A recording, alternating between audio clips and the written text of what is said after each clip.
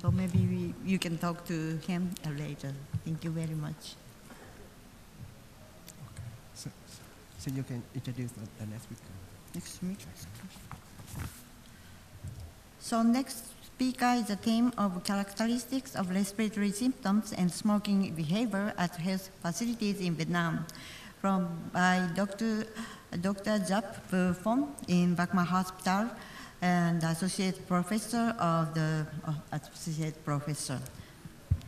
So thank you, Professor Chairman, and ladies and gentlemen. On behalf of research team, I would like to present and share with you the VCAP1, that is our study characterizing respiratory symptoms and smoking behavior within the Vietnamese healthcare system. So as you know that VCAP stands for Vietnam COPD, asthma and prevention of smoking. VCAP1 we focus on and you know that the effectiveness of an integrated health sector strategy to combat COPD and asthma in Vietnam. This study funded by NHMRC and period of funding is 5 years, and we also receive the support from the GACD. For VCAP1, we would like to identify acute and chronic respiratory disease and smoking practice among patients presenting to health facilities. And we would like to better understanding the current approach to manage chronic lung disease and smoking within the health system. That is a prospective cohort study performed among patients with respiratory symptoms or current smoking presenting to selected health facility. We conducted, you know, that 1,033 patients, and we divided in 3 groups with respiratory symptom, no smoking, and respiratory symptom with smoking, and no respiratory symptom but patient smoking. For respiratory cohort, we found that the age distributions and the average age around 55 years old. And patients come from provincial districts and also community comer. And we estimate that around 25% patients come to all the facilities. What about the diagnosis of patients presenting to healthcare facilities with respiratory symptoms? Among those, we found that we focus on COPD and asthma, and you know that for all healthcare facilities, the prevalence of COPD around, you know, that 15%, and for asthma less than 10%.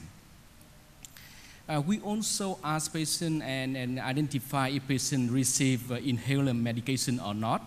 And among 81 patients diagnosed with COPD and asthma, you know that the prevalence of patients with COPD and asthma, but you know that did not receive the inhaler therapy. That is very important point. It's very important for us to have you know, intervention for the next step of the VCAP. We also mentioned about the comorbidities of COPD and asthma, and we did find that for COPD and asthma patients, they have a high prevalence of hypertension and also TB in comparison with respiratory cohort. For the smoker, you know that we did find that the age is also the same, so smoking habit. In Vietnam, you know that majorities of smokers are male. So it's different from the other country, in European country or in the United States. And the average of cigarettes per day, smoker who smoke around 15 cigarettes per day. What about you know, we also ask patients in terms of patients already try to quit smoke, or which method they use when they would like to quit smoke. And we did find that the proportions of smokers who receive counseling, you know, that is really low. That is not good because according to WHO guideline, patients should receive the brief counseling from the healthcare worker is very important. And the NRT nicotine replacement therapy is not available officially in Vietnam, so that is why the prevalence of the proportions of people who would like to use NRT is really low. We also ask people who smoke about the willingness to quit. It means that in the next month or next 12 months they would like to quit smoke or not. And luckily, 1/3 of smokers would like to quit next month. Maybe due to the respiratory symptom, maybe due to the respiratory they are suffering from, so they would like to quit. And the lesson we could learn from the VCAP1 is that, more than 25% of patients who visited healthcare facilities with respiratory symptoms have airflow limitation. Maybe they have a COPD or asthma.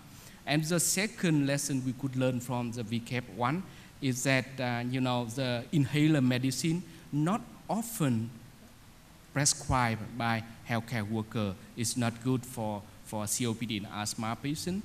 And patients diagnosed with COPD and asthma are more likely to be comorbidities with hypertension and TB. And also for the smoker, we did found that 45% of the smoker who would like to quit smoke in next year. So that is our research. Thank you very much. Thank you very much, Dr. Zap. And we would like to welcome the question from the floor. Thank you.